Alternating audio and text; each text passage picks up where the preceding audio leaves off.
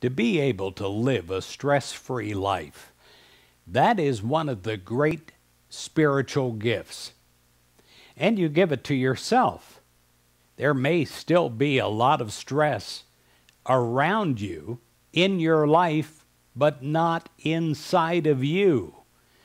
To be able to live in a stressful environment in peace is a great thing. It's a great strength. In Psalm 73, verse 26, it says, God is the strength of my heart and my portion forever. Well, you go to a meal and you have a portion, but what if you had a portion of peace forever? The peace that you feel within your heart and within your soul, it stirs up such a joy that you naturally want to share it with everyone around you.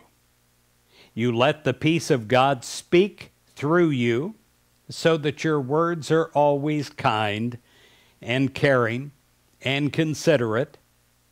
It is also natural when you speak to others, you do it in a loving and a compassionate way, and they respond in kind. People just know that you're coming from a peaceful place.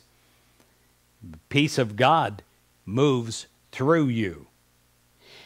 Any time that you interact with other people or with anyone in your world, at work, at home, God will guide you in any environment. And you'll know that your actions in the moment are divinely inspired.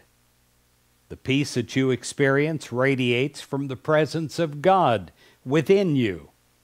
And you become an ambassador of God's love to others because they become aware of the peace that you feel in your own heart.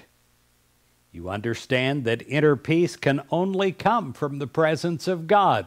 I pray that it comes from God to you, through you, today.